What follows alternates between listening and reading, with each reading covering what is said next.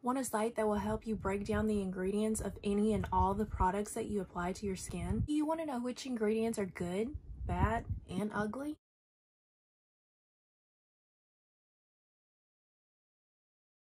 Hey guys, it's Laura, and today's video is all about a website. This website is totally free and it gives you so much information right from the palms of your hands, from your cell phone. So in my description box, in my more recent videos, I talk about a site that I have linked for you there. And that is a site that I use to look at the ingredients of mainly face products that I've been applying to my face, because I want to know what I'm actually putting on my skin. Am I putting something that could be harmful? Am I putting good skincare? I want to know. So this free website is at your fingertips and it has so much information for you. So this is going to be the INCI Decoder website. Again, totally free. I love this website. I just want to walk you through it a little bit, show you how to use it and how this can be beneficial to you. So I'm going to provide some screen recording here for you. I want to kind of break down and show you how this website works. This works with any ingredient list. Now guys, I know ingredients can be long. We can barely pronounce them, much less spell them. They can be a freaking mile long sometimes. I'm not asking you to type all that in. This is as simple as copying and pasting. So go to any website, whether that be Ulta, Walmart, wherever it is you're looking at these products, they should have an ingredient list. I definitely know Walmart and Ulta do. So today I'm going to show you here. Just go to that ingredient list, no matter which website you're using. Just highlight all of the ingredients, click on copy.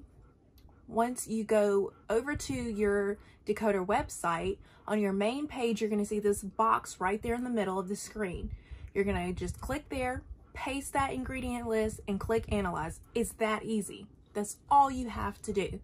Copy and paste. Now, we process information differently.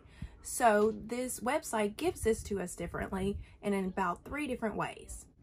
First off, they are going to group all the ingredients in groups of performance. If you want to look at your humectants, it'll list all of those out. If you want to look at all of your perfuming ingredients, it'll list all those out. These are also clickable links, but just kind of be aware with that, because once you go to that, you're going to have to start all the way over on your ingredient list. But I will show you a different way of looking at that in just a second. Now, the second way they have this laid out for you is the way that I find to be a little bit more organized, and this is usually the first place I look when I'm looking at ingredients, and that is going to be this table. They have it broken down for you. On the left column here, you have all of your ingredient names. Then in the middle, again with clickable links, you have all of their performance, what they do.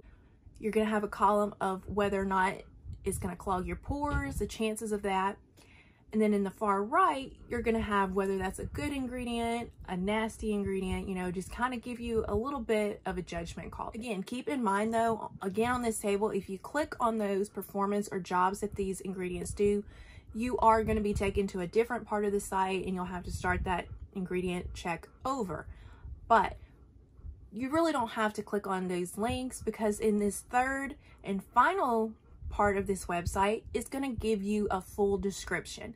Now, I'm not sure if this part is new or I just didn't pay attention to it before, but this is where you get so much information. I like looking at the table because for my eyes visually, I can see and kind of get in my mind a little bit better of what I'm looking at. But this third section breaks down each ingredient for you by name, what it actually is, if they like this ingredient or not, and then it gives you a full description. In this description, it will also give you outside links if you want to do a little bit more research on outsourced research sites. So, say you don't know what glycerin does in a product. If you go to this third section, after you've seen that glycerin is in the table, go down to this third section. It'll tell you what it is, what it does, if they like it or not, and then it'll give you a description. If they want to give you more research from an outside link, then it will just say click here for more research or read on. This part right here, guys, is golden. This has so much information here that you can just read to your heart's content all about whatever ingredient it is that you're looking at. All right, guys, so in conclusion, I definitely think everybody needs to save this site, save the link, use it to your advantage. It's free. It's 100% accessible through your cell phone. You can learn more about the ingredients that are in your favorite products. Learn about ingredients that may be causing irritation to your skin, maybe causing rashes. It could be helping you decide if a certain product is something that you actually want to purchase or not. Maybe you saw all the marketing and all the hype on this product, but then you look at the ingredients, you see it has ingredients that you don't like or you know will irritate your skin in a negative way, and that could help you decide not to buy that product.